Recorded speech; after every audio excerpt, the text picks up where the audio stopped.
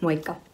Tällä videolla puhutaan median käytön ja hyvinvoinnin näkökulmista ja käydään läpi erityisesti identiteetin, itsetunnon ja sosiaalisen median solmukohtia nuorten elämässä. Sosiaalinen media ei vaikuta käyttäjiinsä tai heidän hyvinvointiinsa millään yhdellä tietyllä tavalla ainoastaan, vaan merkitykset ja vaikutukset on hyvin yksilöllisiä. Digitaalinen hyvinvointi tarkoittaa hyvinvointia sellaisessa arjessa, johon digitaaliset laitteet ja erilaiset palvelut, välineet tuo hyötyjä ja omanlaisia haasteita. Sosiaalinen media voi tukea hyvinvointia monin eri tavoin, mutta samalla on tärkeää olla tietoinen niistä elementeistä, jotka saattaa haastaa hyvinvointia somessa. Nuoren elämässä hyvinvointia saattaa heikentää esimerkiksi kiusaaminen, vihapuhe, häirintä, erilaiset ulkopuolisuuden kokemukset tai yksinäisyys ja ehkä myös sellaiset täydelliseksi hiottujen julkaisujen luomat paineet.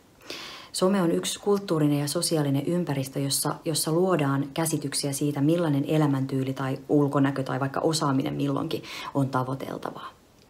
Elämää voi olla aika helppo kuvata ihanteellisesti rajaamalla pois tällaisia heikkouksia tai epäonnistumisia. Ja vaikka somemaailman tietynlainen epätodellisuus tai vajavaisuus onkin monen nuoren tiedossa, voi toisinaan olla vaikea välttää itsensä vertailua muihin.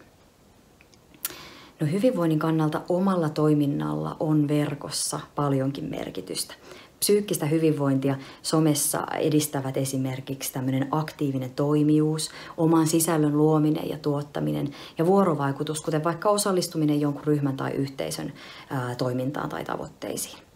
Myös somesta löytyvä vertaistuki ja positiivinen palaute edistävät hyvinvointia. Sen sijaan hyvinvointia saattaa haastaa tämmöinen sosiaalisen median kuluttaminen, jossa somea käytetään yksin ja ehkä tämmöisellä passiivisella tavalla. Some on monelle nuorille merkityksellinen paikka, tämä me tiedetään, ja näin ollen se on myös yksi keskeinen identiteetin rakennusalusta. Identiteetillä viitataan tämmöiseen ihmisen käsitykseen omasta itsestään ja ehkä semmoiseen oman olemuksen kokonaisuuteen. Ja identiteettityössä pohditaan sitä, kuka minä olen, millainen olen ja millaiseksi mä ehkä haluaisin tulla. Identiteettiin liittyy erilaisia osa-alueita, niin kuin vaikka sukupolveen, sukupuoleen, kansalaisuuteen, etnisyyteen, seksuaalisuuteen tai erilaisiin yhteisöihin tai harrastuksiin liittyviä seikkoja. Myös digitaalinen identiteetti itsessään voi olla yksilölle merkittävä osa omaa identiteettiä. Identiteetti kehittyy läpi elämän, mutta sen etsiminen ja itselle mielekkään suunnan löytäminen on tärkeimpiä kehitystehtäviä nimenomaan nuoruudessa. Some pulppuaa lukemattomia erilaisia samastumisen pintoja ja yhden joskus jopa vähän ylitsevuotavan areenan, jolla nuori voi saada tietoa siitä, millaisia vaihtoehtoja tai suuntia tai mahdollisuuksia elämässä ylipäänsä voi olla olemassa. Some voi myös avartaa mahdollisuuksia etsiä itselle mielekästä viiteryhmää ja vertaisia. Ja usein somessa ja siellä rakentuvassa identiteetissä onkin kyse nimenomaan siitä, että millaisiin sosiaalisiin yhteisöihin tai ryhmiin me koetaan kuuluvamme. Ja keihin ihmisiin, millaisiin ihmisiin me samaistutaan. Tämmöisen peilaamisen lisäksi identiteetti rakentuu somessa myös oman toiminnan ja tuottamisen kautta. Somessa ilmaistaan itseä kuvien, tekstien, videoklippien, meemien avulla ja esimerkiksi jakamalla erilaisia linkkejä tai reagoimalla muiden sisältöihin. Nämä kaikki on semmoisia tietynlaisia tapoja, joilla me kerrotaan tarinaa itsestämme ja annetaan toisille vihjeitä tai välähdyksiä siitä, joko tietoisesti tai tiedostamatta, millaisia itse me ollaan ja mihin sosiaalisiin ryhmiin me tunnetaan kuuluvamme. Onkin tärkeää, että nuorella on kykyä tarkastella sosiaalista mediaa kriittisesti myös tämän oman identiteetin muovautumisen näkökulmasta. Mikä merkitys somella on niihin valintoihin, joita nuori tekee elämässään ja arjessaan. Identiteetin rakentumisella on paljonkin vaikutusta ihmisen hyvinvointiin. On helpompaa olla tyytyväinen elämäänsä, kun on perillä siitä, kuka itse on ja mitä haluaa tai tarvitsee. Tämä pätee myös sosiaalisen median suhteen. Onkin hyvä silloin tällöin ehkä pohtia, että mitä siltä omalta sosiaalisen median käytöltä ylipäänsä hakee ja miltä osin oma digitaalinen identiteetti vastaa sitä omaa sisäistä käsitystä itsestään. Itsetunnon käsitteellä puolestaan viitataan tällaiseen myönteiseen minäkäsitykseen, joka pohjaa todenmukaiseen, mutta optimistiseen ja tämmöiseen luottavaiseen minäkuvaan.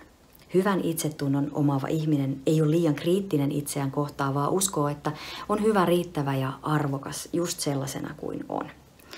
Hyvä itsetunto tukee mielen hyvinvointia myös sosiaalisessa mediassa. Vaikka itsetunto vaikuttaakin sellaiselta aika yksilölliseltä asialta. Se on identiteetin tavoin mitä suurimmissa määrin sosiaalinen ilmiö. Kun me ollaan vuorovaikutuksessa toistemme kanssa ja saadaan palautetta siitä, miten meidän toiminta menee, niin me saadaan palautetta myös siitä, että ollaanko me riittäviä ja hyväksyttyjä. Hyvää itsetuntoa rakennetaankin tämmöisessä mukaanottamisen ja kannustamisen kulttuurissa. Ja toisena onkin hyvä pohtia, että vallitseeko niillä itselle tärkeillä kanavilla hyväksyvä vai kenties tuomitseva ilmapiiri. No, empatiataidot on luonnollisesti kaiken vuorovaikutuksen perusta. Digitaalisilla alustoilla se vuorovaikutus ei ole aina välttämättä kovin helppoa tai yksiselitteistä. Esimerkiksi, koska verkossa tämmöinen kasvottomuus ja tietty välillisyys tuo mahdollisia esteitä empatialle. Jokainen voi onneksi kuitenkin tehdä tietoisia omaa ja toisten hyvinvointia rakentavia tekoja myös sosiaalisessa mediassa. Kannustavat kommentit, muiden huomioiminen ja pyrkimys vastavuoroisuuteen rakentaa myönteistä vuorovaikutuskulttuuria netissä. Ja ihan näillä samoilla työkaluilla vahvistetaan myös hyvää itsetuntoa. Viime kädessä medialukutaidon ja identiteettityön tukeminen koulun arjessa ovat tärkeitä mielen hyvinvointia edistäviä tekoja nuorelle, joka rakentaa identiteettien digitaalisissa ympäristöissä. Yhteisten pohdintojen ja keskustelujen myötä voi oppia tunnistamaan paremmin somen herättämiä tunteita ja vaikutuksia hyvinvointiin.